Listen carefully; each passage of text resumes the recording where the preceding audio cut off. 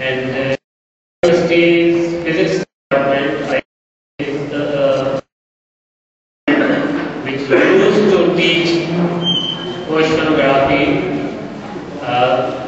There was Dr. Qureshi, who became founding director of National Institute of Oceanography. He used to teach oceanography at this department. And after that, Dr. Masoom Ali, he was teaching here. He was taking some courses of oceanography here. And after that, I don't know what happened to this course here.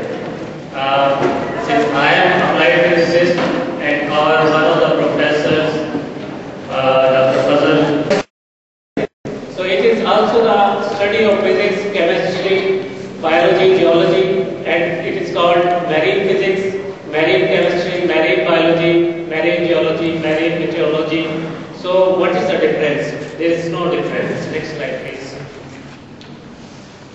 So physics or physical oceanography basically is the study of physical properties like mixing and dynamics of the ocean, and the primary interests are the interaction of ocean with atmosphere. We cannot exclude atmosphere from the ocean, or ocean cannot stay without the help of atmosphere. So they are interrelated, and their interrelation is the study of physical oceanography. Basically, when we define physical oceanography, it is the study in which we study about movement of water and quality of water. In movement of water, we study about tides, currents, waves, and in quality of water, we study about salinity, temperature, density, etc. Next slide, please. Biological oceanography is the study of marine organisms and how they relate to their physical and chemical environment. The primary interests are the primary productivity and the distribution of the organisms within the water column. Next. So, next. Marine biology is the study of the same thing. Next slide, please. Since time is chemical oceanography is the study of physical and inorganic chemistry of the seawater.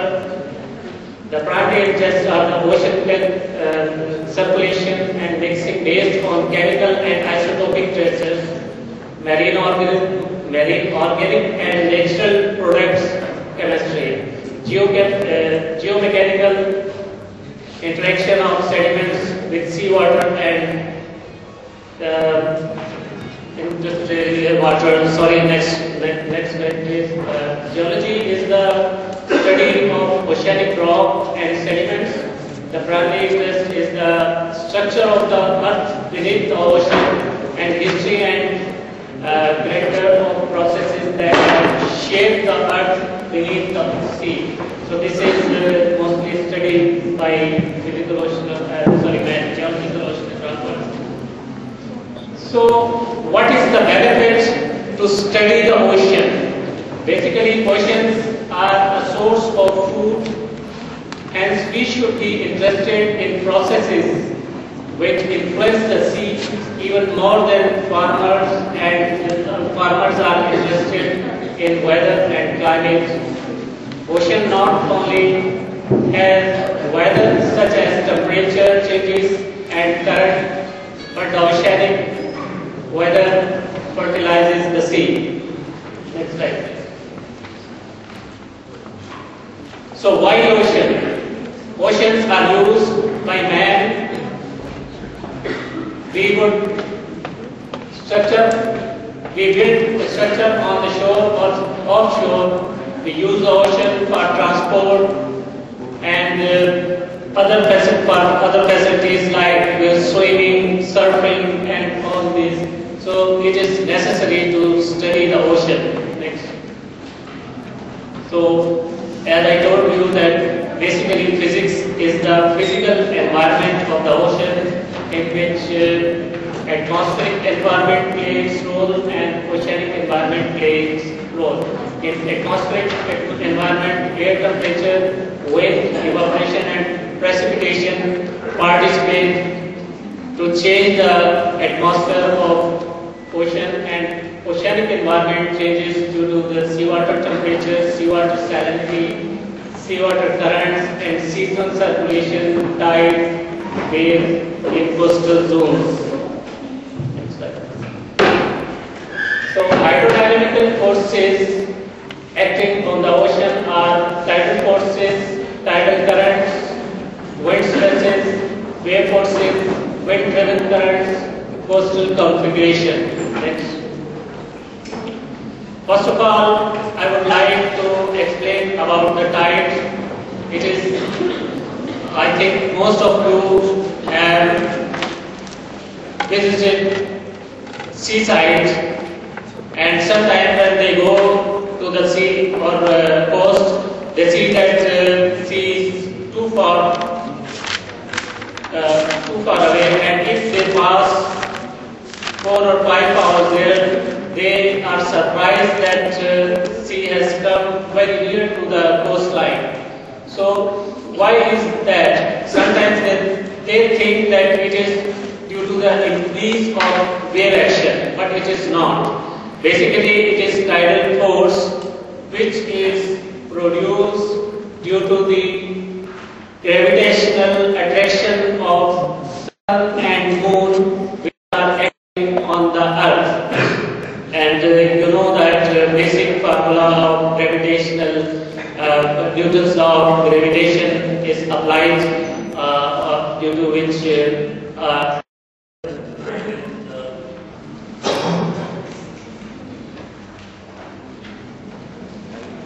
where is the point?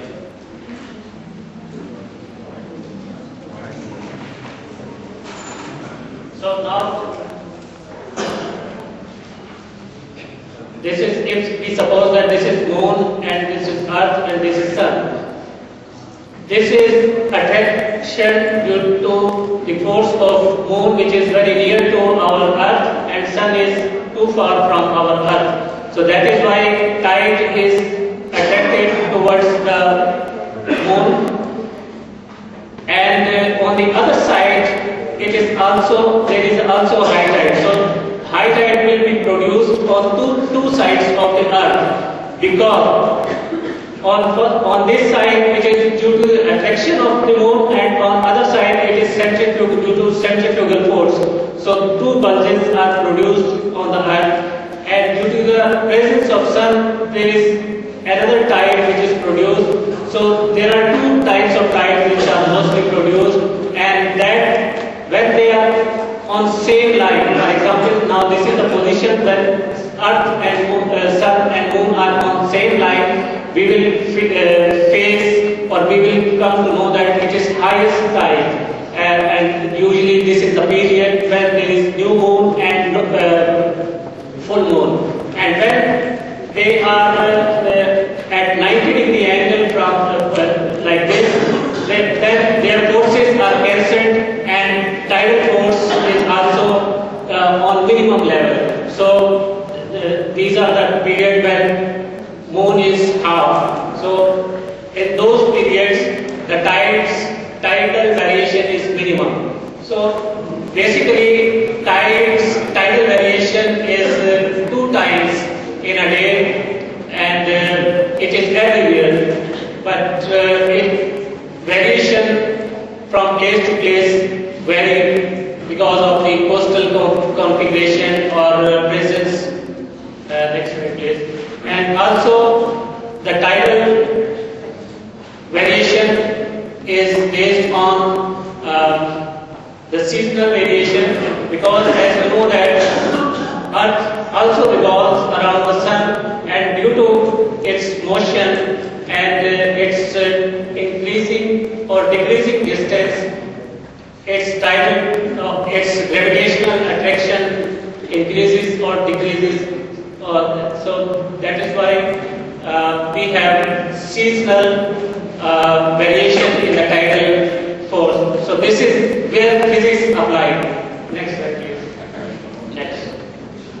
So as a result of tidal variation, there is a force which this force produces water movement, and that water movement, when you are at the coast, you will see that tide is moving up and down, and when you are away, you will see that water currents are moving towards the coast or away from the coast. Next slide, please. And it is the same, when tide is moving towards the coast, it is called flood current, or the currents, or when movement is towards the coast, it is flood current, and when it is moving away from the coast, it is called ebb current. Next. Yes, so mostly this is one of the models which we prepared for the Karachi. You are well aware that Karachi Harbour is this is Karachi Harbour, and this is Cape Mons, and here you can see that how tide is moving, and its movement of tide currents are moving. So by this we can predict that at which place what will be the strength of tidal current, or what will be the tidal force. And I am very proud here that Dr. Rifat Qureshi is sitting here. He was when he was in Princeton, he encouraged me to do these modeling, use modeling techniques, so that it can be applied in oceanography. And I am very grateful for him that he involved me in this field. So this is basically all physics laws are applied, and then this type of model is produced. Next slide. Next slide. Now waves are mostly produced due to the wind generation, or when winds are continuously, next slide, when winds are continuously moving over the sea surface, waves are produced, and different types of waves. When they are in deep water, there is small wave, and when they are pushed to the coast, they become very high. Next slide. I think you are very familiar with the wave characteristics, so there is no need to explain you this. Next slide. Now, basically, due to the wave action on the coast, longshore currents are produced.